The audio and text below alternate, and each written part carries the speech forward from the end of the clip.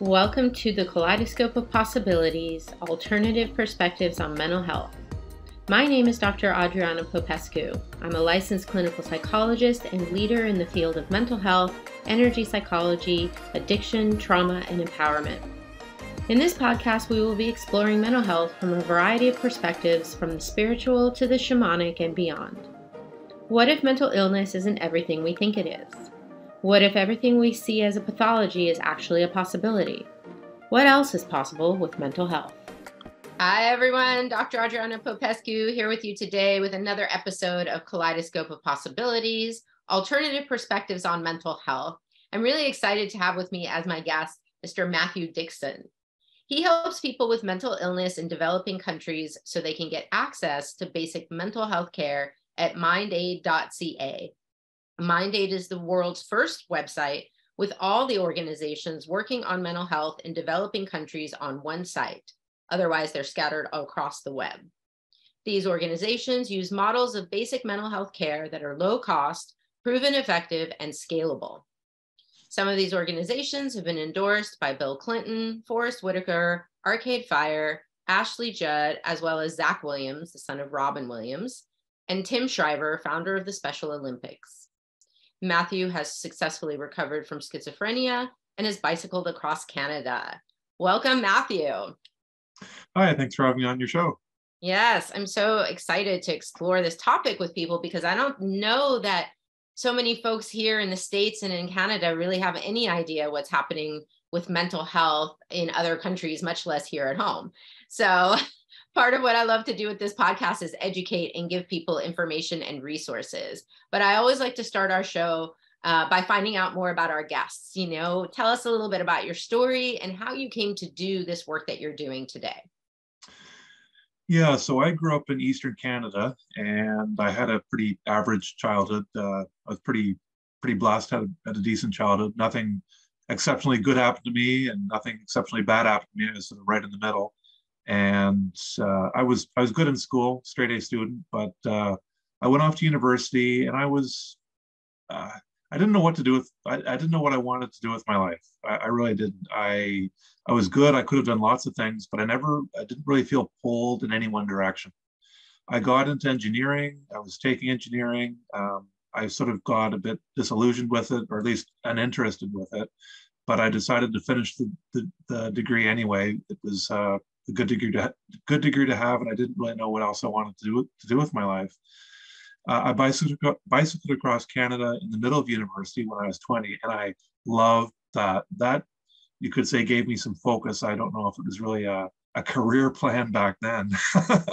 Maybe today people could be able to turn biking into more of a career. But I wanted to go to Australia, go to Europe, do some more biking. I just loved that. I love traveling, exploring. But at 22, at the end of university, I got schizophrenia and I went to get help. I voluntarily went to get help. And because I started having some suicidal thoughts and I knew that wasn't good, so I went to get it checked out. Throughout university, I was experiencing some symptoms, but they were mild. I could still do all the stuff, like get mostly A's in engineering and bike across Canada. I was on the university rowing team, but I just wasn't feeling the best. And I talked to some friends about it, but back in the early 90s, people didn't talk about mental illness. We knew about mental health and psychology sort of generally, but I didn't know any of the terms like depression or anxiety, at least in the clinical sense, or OCD or bipolar, antipsychotics. I knew none of that stuff. So I went to get help, went into the psych ward in the local hospital. I got on an antipsychotic for schizophrenia. I'm still on it today. And I noticed an improvement in my health every single week for 27 years. Mm-hmm. So it was a slow, steady, gradual, glacially slow climb out of schizophrenia. But today I'm feeling good. I've got peace and contentment. I have thoughts that actually have a period at the end of the sentence instead of ones that go round and round in circles. Mm-hmm. So it's I didn't know if I'd ever get here, and here I am. So how I got into mental health in developing countries, At my worst in 1994, a lady saw me walking down the street and she said I looked like I was walking through a world of flying glass. And I was like, yeah, thanks for acknowledging that, because that's exactly how I feel. It felt like I was living in a war zone. And I knew I was never classified as paranoid.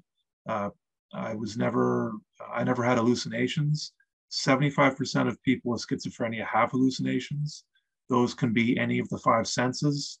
They are usually horrible, tormenting hallucinations, but many of them, well, I don't know about many, but at least some of them sometimes can be wonderful, beautiful, pleasurable hallucinations, which I didn't know about until recently. So I never had hallucinations. I never had any problems with addiction or alcohol or smoking. I've actually never even had a cup of coffee in my life, believe it or not. but but still at the same time, I was struggling. It was tough. And I don't know why, but I never looked up online the cause of mental health in developing countries. I never Googled it. I never went searching for that. And many, many years later, in a Google search, this TED Talk burbled up into the feed, and it was by Vikram Patel. And he was the first person in the 90s to model basic mental health care. And it was these models of basic mental health care were made from the models of basic physical health care that had been around for decades. There were manuals on how to treat a broken leg when you're hundreds of miles from a hospital, or how to treat all sorts of things physical. And he said, well, why don't we do this for mental health? So we did. And these models now are approved by the World Health Organization. They're low cost, proven effective, and scalable. And the WHO is trying to figure out the best way to roll them out to the masses. There are over 270 million people in developing countries with no mental health care. And some experts say that number is probably quite low, could be more than that. So when I saw Vikram's TED Talk in 2017, I thought, well, so I always felt guilty because I've been fighting for so long with my own recovery, but still making a lot of progress. And I thought, maybe Matthew, you could help other people with mental illness. And I just couldn't. I tried a little bit, but I was jealous of other people who were sick with mental illness and were advocates and speakers. I didn't have it in me. I read a lot of books on how to do that. Around 2010, I started reading books on how to advocate and fundraise, public speak, make websites, social media, all that sort of thing. But I just couldn't put it into practice until 2018. And that's when I made MindAid, the website. And there are groups helping. That's the good news. The good news is there's models that work and are effective and low cost. And people have already put this into place. They've helped thousands of people get their mental health care back or get their mental health back and go on to be able to feed their families and be more productive in their life when productivity is so crucial to their existence in a lot of places. And so that's sort of how I went through it. I always thought that I would be helping people in Canada. Well, for me, schizophrenia stole my dreams. At 22, I had one singular focus, and that was to make it through the disease as the big goal, just to get out on the other side and get my health back.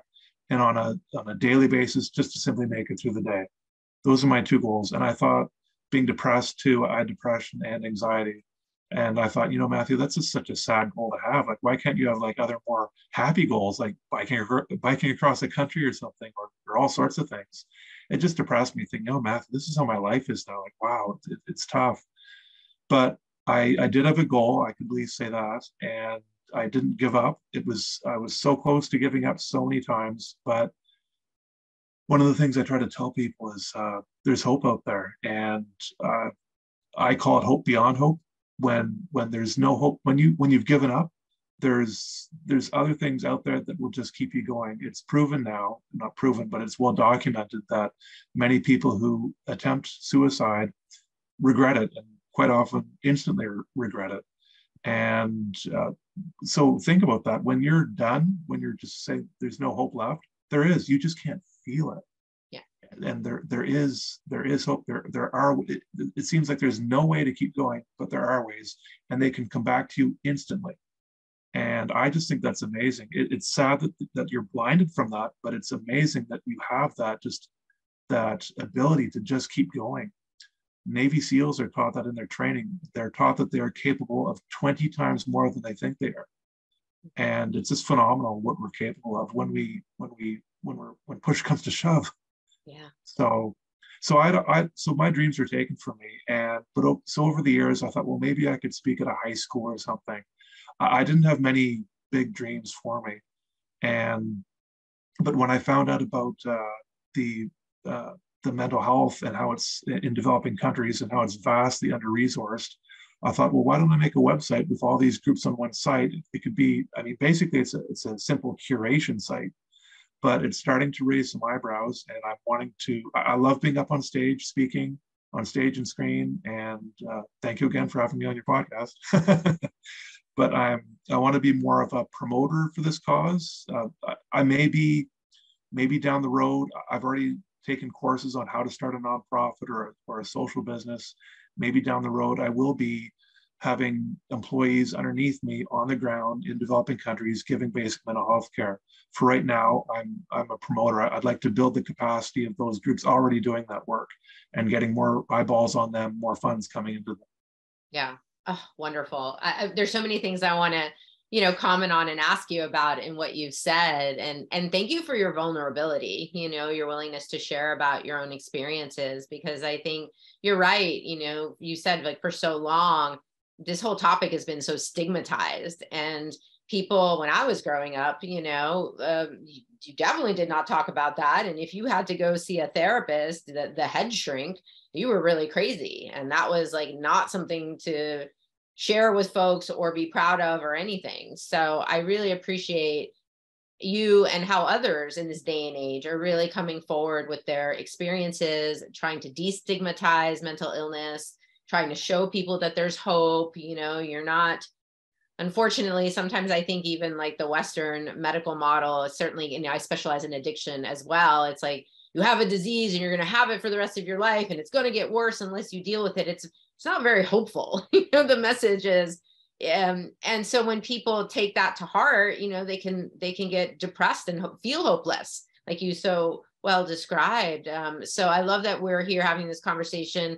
A big part of it is to give people hope, and the people who struggle with these issues, as well as the loved ones, of people who often feel really helpless and powerless. I don't know how to support my person. I don't understand what's happening with them. And it can be really frustrating, I'm sure, and scary. For people listening, please look up Catherine Goetzke. I don't know how you pronounce her last name. It's Goetzke, Catherine Goetzke. And she has a book called, it's the Biggest Little Book of Hope. I think that's what it's called. And she teaches you how to have hope. She says, I can't give you hope, but I can teach you how to have it. And the book is, she's got courses too. And I haven't read the book. I need to read it because it's, I just love what she's doing. But that's, if you're at your wit's end, that might be able to put some wind in your sails for sure. She's been getting a lot of traction with that. So, yeah. Thank you for sharing that. Yeah. I love sharing resources with the audience. I am curious, Matthew, aside from the medication that you've taken that has been helpful to you, what other things assisted you in your recovery from schizophrenia? Well, I'll tell you one. Well, first off, they say with serious mental illness like schizophrenia, medication's kind of a necessity. I don't know, maybe there are other people out there with schizophrenia who are doing well and never had to take medication. I don't know. But for me, I got on it and I could notice a difference in the early years. If I missed a night, I take it at night. If I missed a night, I would feel it the next day. I'd feel a bit different. So now about once a year, I forget to take my medication. I don't notice it the next day. But for me, it was just, there's one thing I could do. It was simply popping a pill that could help. And that's what I did. But one other thing that is, and I can't quite figure this one out, but it helped me. And they told me when I went into the hospital, Matthew, don't ruminate. Don't ruminate. You can't just sit there all day. You have to get up and do stuff to keep active. So I did. I wanted to lie there a lot of the time and just think. But I said, no, I got to keep up and start doing stuff. Now that, I mean, I wasn't up doing things all the time. I mean, I was very sick with schizophrenia. So yeah, a lot of the time I was just sitting there, but I tried to just get up more than I wanted to. And around after about 8 years, one day I said, I can't do this anymore. I need to just sit here and think. And I was going against doctor's orders. So I did. And what would happen was I'd be sitting there thinking. And after, I mean, I'd sit there for hours sometimes just thinking. But what would happen is I'd have these little brain waves, these little aha moments in my mind and about my thoughts. And it's like when you're sitting in math class and you're trying to figure out a math problem and you can't figure it out. And the teacher's trying to explain it to you. And they try this way or that way or another way to try to explain you how they got that answer. And all of a sudden it clicks in your head. Oh, okay, I get it. I see it that now. And I would have these not all the time, maybe one or two a day or one or two an hour or whatever it was. I never measured them. But when I had that sort of, I could feel something in my head just sort of click. And at the same time, I'd feel sort of less heavy-hearted. I'd feel more lighthearted, more buoyant. I'd just feel a little bit happier. And these weren't huge improvements. These were like glacially slow improvements, but I could still feel them. And it was something I could actually do to get better when you feel so helpless with the disease. So I said, I need to do this. And so I started doing that, whatever that would have been, 2002, I think. And then in 2010, I found this book called What Doesn't Kill Us by Stephen Joseph. And it's about post-traumatic growth. And he says that there's two kinds of rumination. There's a downward spiral, negative kind of rumination, where 20 years later, you're thinking, my life is awful. Yeah. You've still got all sorts of problems. People have left you. You've lost your job. And then there's another kind of rumination called reflective rumination. And I believe that's what I was doing right from the very beginning. And I don't know why I didn't go down that sort of downward spiral negative rumination, but I was trying to figure things out, like putting pieces of a puzzle back together. And I found that book. I'm like, oh my gosh, I think this is what I've been doing all these years. I didn't actually go against doctor's orders. And in 2012, I started noticing like these sort of more clarity of thought, lighter emotions, not once a week or just a lot more often. And yeah, that's one thing I did that, and I don't know if, I mean, with schizophrenia, one of the symptoms is disorganized thoughts. I felt like I was trying to put more organization into my thoughts by just trying to sift through things, and also being able to feel things, because with the disease you don't have proper emotions. You have a lot of negative emotions, and being able to actually feel things, it might have even been like a kind of exposure therapy. Like I'd push myself so far, like sitting there thinking about stuff for like an hour or 2 hours, whatever it was, and I'd sort of try to push myself to think about this and think about this. And I don't know. Now you could argue that, Matthew, that was just your brain improving anyway. It's like the whole chicken and egg thing, which came first. Was it your mind just improving? Was it the medication working, just taking you along for a ride? Or was it you pushing yourself? And I'll never know. All I know is I had an overwhelming desire to just sit there and think, because it made me feel better. And that's all I know. I really had to do it. So I'm guessing it was my effort on some part that was helping to push that. So yeah, I appreciate that you brought this up about the positive versus negative rumination.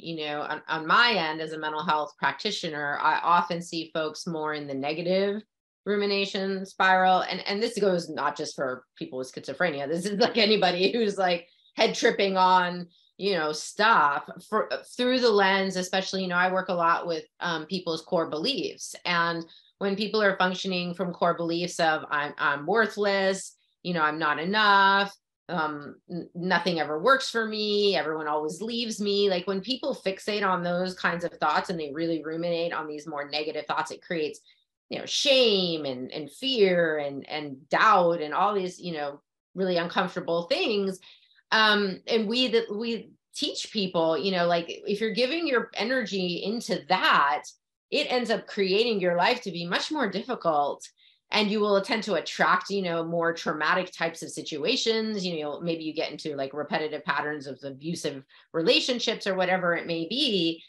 So we really encourage people not to, you have some ability to, with your intention, and like, what are you going to focus on? And if you can't get out of that negative headspin, then get busy, get distracted, do something different that kind of gets your mind on something else. Because I think a lot of people struggle with that, and they don't exert kind of the intention or kind of really push themselves to think differently.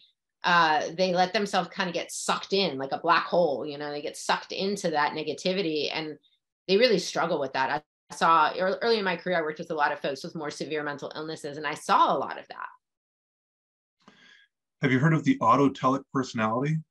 I actually have not. No, what is that? Okay. Do you know the term flow in the psychological sense? Yes. Yes. And the author's name, he's got a million letters in his That you name. can't pronounce. Yes.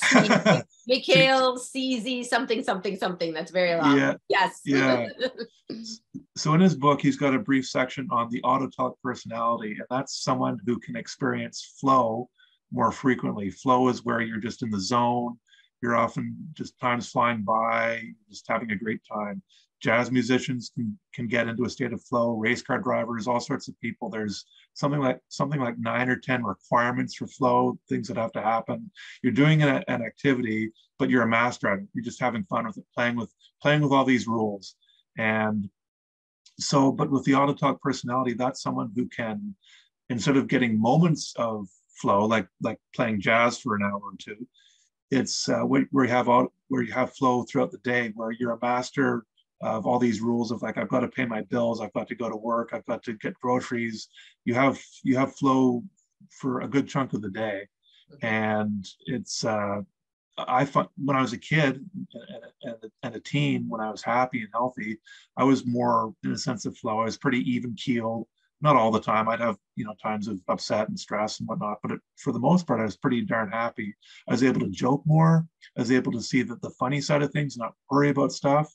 And I'm just starting to get into that. Humor was really taken from me with my disease, and I've really lacked. I've really missed that. Really missed being able to make people laugh and seeing the humor in my own self-deprecation. Oh my gosh, it's been so hard to laugh at my own foibles with this disease, and just to be able to rise above it, say, Matthew, don't worry, everything's going to be fine. Have this safe voice in your head encouraging you, and it's nice to get back to. But yeah, it's yeah. Mm-hmm. It's difficult. It's really difficult. I think people have no idea how much of a struggle it can be. And I'm so encouraged that you have found a way to not go down the black hole. And it sounds like you're doing a lot better these days. Yeah. Yeah. Yeah. It was February 11th, 2021, and my symptoms just stopped. And another year and a half or so went by, and I was sort of in a state of shock. I just sort of processing, like, oh my gosh, it literally felt like I'd been blindsided for 27 years, just pummeled, hit from behind, not knowing what's going on. In some ways, I did know what's going on. In other ways, I didn't. And just to have that stop, just have the pain, the chaos stop.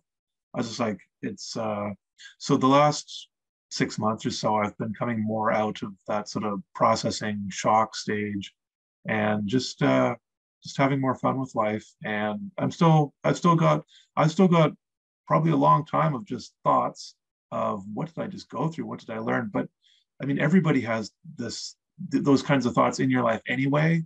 You could be thinking about the meaning of, why did you do this job for 5 or 10 years, 20 years ago? And, how does that affect your life? Now, we all have these thoughts all the time, but I've still got things to think about and learn about what I've been through. But a good chunk of all my suffering's really behind me. Yeah. And I'm really turning over a new leaf here. It's wonderful. Yes. And thank you for sharing that again, your experience and hope and strength and really in all of this. And you give a lot of resources as well, right? You've named a couple for us, but you also have some on your website. Can you just share that so folks have that? Yeah, so my website's MindAid.ca, MindAid.ca, and there is a button there called Free Tips. It's a list of my top mental health tips that I've been telling people for years. It's mostly some books, some articles. There's a brain health CD, or you can get it on iTunes, I think, and or buy it on Amazon. And it's Dr. Daniel Amen's Brain Warriors Way music program. I've been listening to that for years, off and on. I usually just have the CD in my car. That's best for me when I listen to it. But yeah, I encourage people to go there. There's a book by Mark Devine called Unbeatable Mind. He's a Navy SEAL. He teaches all these Navy SEAL mindset secrets. The Survivor Personality by Al Siebert. He studied people who went through the Holocaust, natural disasters, cancer, alcoholism, all sorts of things, and studied for decades how they thrived on the other side of all that. Verbal judo, it's what police officers use to deal with people, and it's helped me so much in my life. Verbal Judo by George Thompson. And those are some of the top books I've been recommending to people for years. For schizophrenia, I've got some resources there. There's a lady in Alberta, Canada. Her name's Lauren Kennedy, and she has a YouTube channel called Living Well with Schizophrenia. And I'm really impressed with the videos she has on there. Avatar therapy, it's for people who have hallucinations. It can, in a matter of like 8 or 10 sessions, get rid of hallucinations. It doesn't work for everybody. It works partially for some people. But I just think that's incredible to actually have hallucinations gone. I talked to a guy recently who said, Matthew, thank you for telling me about avatar therapy. He said the other day, or recently, he said, I decided to stand up to my hallucinations. His mom was in the next room. She was a bit concerned about him, but when she realized what he was doing, she wasn't as worried. He stood up to his hallucinations. He basically said, you're not going to run me. You're just not. You're not going to run me. And that's what the avatar therapy does. It gets you to talk back through an avatar on a screen with a therapist in another room on the computer. You get to stand up and talk back to your hallucinations. And I know it doesn't work for everybody, but to have them gone in like a matter of 8 or 10 sessions or something like that is incredible. Anosognosia, people who think they're not sick. It doesn't have to be from mental illness, it could be from other things, but many people with mental illness don't believe they're sick. Right. And Dr. Javier Amador has a TED Talk and a website, leapinstitute.org, and he describes how you can talk to your family member who doesn't believe they're sick to help them get treatment. Yeah. And that's, I think, a wonderful too. It's so many people struggle with that.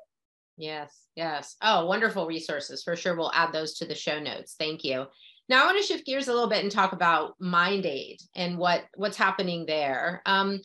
You mentioned that there are low cost, effective, kind of what I would call alternative ways to approach mental illness and mental health treatment that is different than maybe what we experience here in the West, in the United States and Canada. Can you tell us more about that? Like, what are some of those methods that have been shown to be effective? Yeah, so what they do is, well, there's different ways, there's different models, but one of them, Strong Minds, they use group-based talk therapy with women in depression in Africa. And they get women into groups of maybe 8 or 10 or so, and they have weekly or maybe twice weekly sessions. And after so many months, many of them are depression-free. And it's group-based talk therapy, no medications, and they're really making waves. It's scalable. They're trying to get the larger organizations like UNICEF or World Vision Plan to these larger humanitarian organizations saying, look, you're already in these areas. Can you use our methods to help people with mental health there? So they're working on that. And what Vikram Patel talks about in his TED Talk is, he says, if you go into a community and teach some of the people there some basic skills on how to treat people with basic mental health care. They handpick people with maybe some leadership skills or some maternal health skills. They don't select just anybody, and they give them this training to deliver basic mental health care to their own members of their community. And some people in a community might be skeptical, but when they see someone who's been disheveled, walking around, very ill, so many months later, doing well, working in a field, producing something for their family, they start to say, "Ooh, wow, how can we get more of this?" Yeah. So a lot of them like to be local led, and uh, it's a lot of it's anyway. So yeah, but that's the gist of it. The World Health Organization has a section called Mental Health Gap Action Program, MHGAP, and if you go to their page there, they'll have documents on how to train trainers. There's a document, I think it's maybe 100 pages long, a lot of images with no words, so it's universal language-wise, on how to treat someone with a mental illness or addiction. And you can sort of follow through the guide, and they're taught how to use that guide and administer this mental health care. Yeah.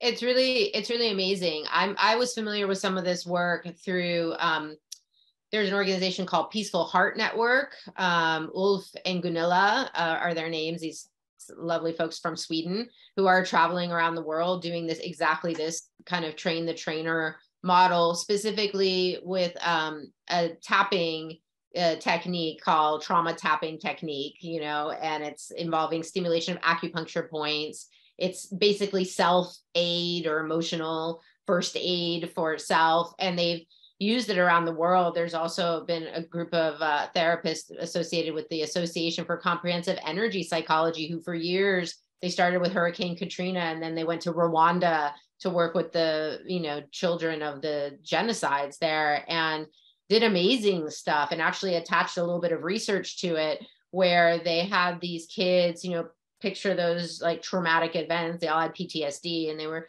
having these kids look at, the images of that, and then they would tap, which is a desensitization kind of technique that speaks to the amygdala, in the center of the brain that's responsible for the fight, flight, freeze response, and found that in one session, these kids had experienced so much relief that they no longer met the criteria for PTSD. And then they would go a year later and see that those results had been maintained. And they've done some documentaries on it and stuff. And I just think it's really amazing. People don't realize how effective perhaps just one session with someone, or just being in a circle with other folks and talking about just life stuff, and how powerful sometimes the seemingly simplest acts can be, and how much, especially when there's a social connection, right? Because one of the things we know about mental illness is it tends to be an isolating disease, and you can really get stuck in your head in that black hole around like, no one understands what I'm going through. I'm all alone in this. And how important it seems to be to have peers or other people who do understand, or at least who are there to just listen. Like we were talking about the grandmother benches, maybe you can share a little bit about that, but how important that is to just be heard and to be seen, and to be, especially from a space of non-judgment, like not where you're being, something's wrong with you and you need help and all that, but just to be spoken to kindly and acknowledged seems so important. Yeah, the verbal judo is a lot about just letting people vent. A lot of times people are upset because they just have no one to listen to them. And if you can learn how to listen better and just let someone get something off their chest, that worked wonders for me when I was really bad. And like, sometimes I'm looking for tips. Other times I just need to get things off my chest, and I'm not looking for advice. And I just need to simply say them out loud to another human being. And that's why, like, the grandmother benches, I think they started in Zimbabwe, and they had grandmothers sit on a bench. And I don't know the timing of all this. I don't know if they didn't always sit on the bench, but there'd be a bench in the community, and a grandmother, you could go and sit there and talk to a grandmother about your mental health problems. And they've replicated those in some places in North America. I think they call them friendship benches, maybe. Yes. Mm-hmm. On another bench note, a lady, I think she's somewhere in Europe, she started I forget what she called them. I don't know if it was a loneliness bench or something, but she simply put a sign on the bench. She didn't even ask the city if she could do this. She put a sign on the bench saying, "Hi, would you like to have looking for a chat?" And so she would sit there on the bench with the sign on it, and people would come down and start talking to her. Mm-hmm. And other people, she's got I think a TED Talk or some video anyway online about this. And other people around the world have put signs on their local benches. I mean, maybe asking the town or city if they can do that, and say, "Hi, let's sit down and have a conversation with me." And people in the community really enjoy that, like to get out and simply talk, like literally just talk with somebody. Mm-hmm. It's one of our most basic basic needs. Yeah. And we're so isolated here. We are. Yeah. We have, I think, a lot less here in what I would call the West, here, especially in North America. We have a little bit more of an rugged individualist kind of isolation. I do it all on my own, pull myself up by my bootstraps. We have sort of that, I would call it, maybe it's an immigrant mentality from however many people came over here from Europe and other places. But I find that in other places around the world, community is so much more important. And how I've read about, I loved Malindroma Somé, if probably mispronouncing his name, who wrote about a wonderful article about what a shaman sees in a mental institution, and he was saying here in the States and in the West, we take people who are struggling with these issues and we isolate them. We put them away in an institution, because we don't want to deal with it maybe in our community. We put them away in these institutions. And he says, if we were in Africa, this person would be getting celebrated, like because they see mental illness through a different lens. They see something like maybe psychotic symptoms as the spirits are calling you, you're to do healing work, you're to do some shamanic studying or something like that. And they would be taken under the wing of the shaman, and the shaman would work with them around whatever gifts are emerging that they're struggling with and having all these symptoms with, and the community would be celebrating that. And I just was always so moved, like, wow, what a different perspective than what we've had here. And I'm curious if you've heard other stories like that. Do they see mental illness differently in other places around the world? Yeah, I'm not the best. I'm not an official expert in any of this, but I do know I've read something. I've heard about what you're talking about, and I've also read that some people just really don't have there's just a lot of stigma around them that's behind the stigma we have here in North America. So I don't know. I guess maybe different places are some are better, some are worse, but yeah, yeah. And what can we learn from those other places too? I know also in Brazil, they do a lot more of this, I would call it maybe the spiritual work, looking at, are these symptoms of what we're calling a disease actually something pathological, or is it something else that's about stepping into another area of growth or development, or whatever it may be? They have spiritualism is what they call it. And Okay. They have psychiatric hospitals that actually will have these practitioners of spiritualism, or again, they might bring in the curandera, the shaman, the whoever, to also support folks with, I guess, what we would call more traditional, healing approaches. So I really appreciate that. Probably some of the organizations, that are getting involved in mental health assistance around the world, maybe they're familiar with the local traditions, and maybe that can be brought in as well, because I have heard from some folks in Africa, it was interesting, that the Western medical model doesn't always fit their philosophy, so to speak, or how they live, right? They see things differently. Dr. Gabor Mate, I'm sure you're familiar with him. He talks about addiction as a social condition. It's of isolation and loneliness. And that if we can just, like what you were saying, create a bench where someone can just sit and talk and be heard and be seen, that's really what's at the root of so many of these illnesses, as we call them. I put that in air quotes, so I love that different voices are being heard now, and different ideas are coming out. And to say that only our Western approach is the right way, is dishonoring to maybe thousands of years of healing. Like traditional Chinese medicine, has been around for thousands of years. And in the West, we saw acupuncture, yoga. We saw those things as woo-woo and weird at one point. And now, we've really embraced a more holistic perspective. So I just wanted to put that out there as sort of a tangent from this, because I think people here don't know. And part of what we're trying to do is educate and show people there's so many other ways to do this. Yeah.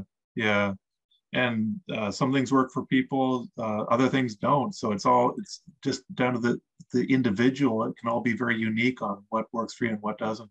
Yeah. It's yeah, like acupuncture. I've heard that it works for some people and doesn't for others. I don't know why, but it's so. Oh, I was going to mention earlier, just on the topic of like education, just educating yourself Yes. on all the things you can do. For me, I read books. I went to the bookstore. I read hundreds of books on how to get myself better. And someone I know, their mom, when she was elderly, had a stroke, and she walked out of the hospital pretty darn good after a short period of time. And the doctor said it was because she had reader's brain.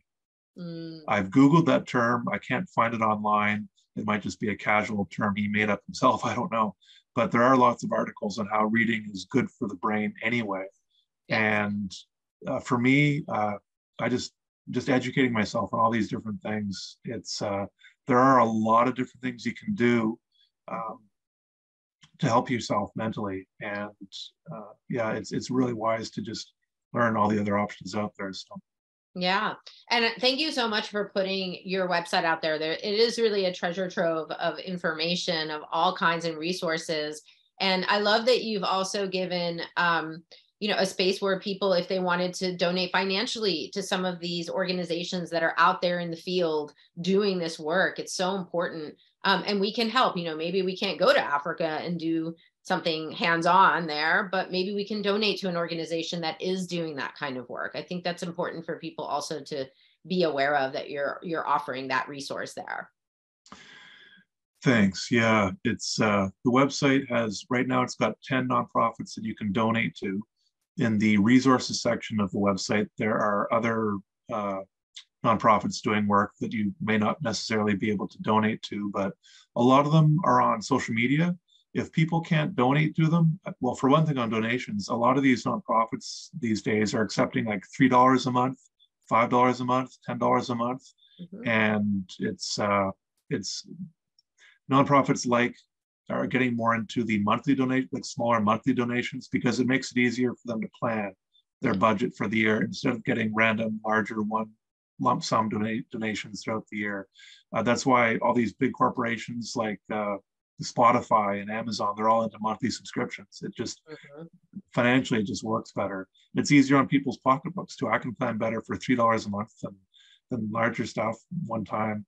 But a lot of them are on social media. If Mhm. people just want to start having conversations with it, there's an environmental activist called Catherine Hayhoe, and she says the biggest thing anybody can do to help the environment is to have conversations about it, even before putting up solar panels, driving an EV. And I don't know if what I'm doing is based in science, but I'm adopting the same thing and just saying the biggest thing anybody can do to help people with mental illness in developing countries, or probably even here at home, is to have conversations about it. Yeah. So I'm encouraging people to check out my website. There's a lot of resources there, and feel free to share posts. A lot of these groups are on social media, posting fairly regularly. Feel free to share their posts, share the MindAid website. It's got all these groups on one site. As far as I know, my website is the only one in the world like it, and it's starting to get some traction. I'm starting to get some people take notice. And for me, I would like to someday be able to go to some developing countries. I may be running a nonprofit someday, but in the meantime, I'm more of a promoter. And yeah, it's I would love to. If anybody wants to help me promote in any way, feel free. So yeah. Yes. Yes, thank you. It's so important to get the word out. We for sure are going to spread all this on our social media and make sure that people know that this is out there. And if you feel called to find out more, all the resources will be there. Obviously, we'll put them all in the show notes. It's MindAid.ca, and definitely go there and check it out. It's been so wonderful talking with you, Matthew, and I feel inspired by just your personal story as well as what you're doing in the world. And I think you are speaking to the spirit of post-traumatic growth. You, as somebody who went through some really awful traumatic experiences, are now coming out the other side and using that in a way to help others and give them hope and resources, and let them know that they don't have to stay in that black hole of suffering, that there are tools and techniques and hope. And do you have any final thoughts for us as before we wrap this up? Yeah, if someone wants to take a really simple one-time action, simply just clicking a button, there's we didn't get into this, but some people are actually kept in chains with mental illness. They estimate hundreds of thousands in 60 countries. There's a platform called #BreakTheChains. Robin Williams' son, Zach Williams, is helping promote it, as is some others. And there's a pledge there. They're looking for a pledge. They're needing 20,000 signatures. If you could go down there and sign your name, and it would help them unchain people with mental illness in developing countries, which is huge. The other thing I want to say is that for people struggling out there, just know that there's hope. I know how unbelievably difficult it can seem. It seems impossible, but I want you to know it. Just keep going.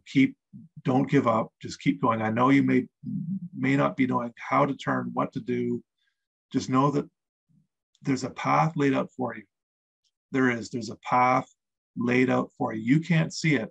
It reminds me of I think an Indiana Jones movie where he's got to cross a chasm and he can't see it. It's invisible. There's the bridge across it is invisible. He throws some stones out and they land on this bridge and he can see it and he walks across.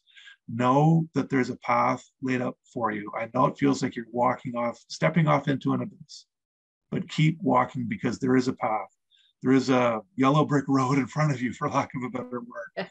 And just keep walking, one foot in front of the other. I know you may feel like you're stepping out into nothing. Just keep walking. Thank you, Matthew. Thank you so much for being with us today and for all the wonderful work that you're doing. It's really, you are a gift. So I appreciate you being here. Thank you, everyone, for tuning in. Please do help us spread the word with this podcast. Share it, like it, comment. Let's get this information out there so more folks can find out about what is happening with mental health. What are some other ways we can contribute our time, our energy, our information, financially? There's a lot we can do. You may be one small person thinking there's not much impact you can have, but that's not true. You can have a huge amount of impact.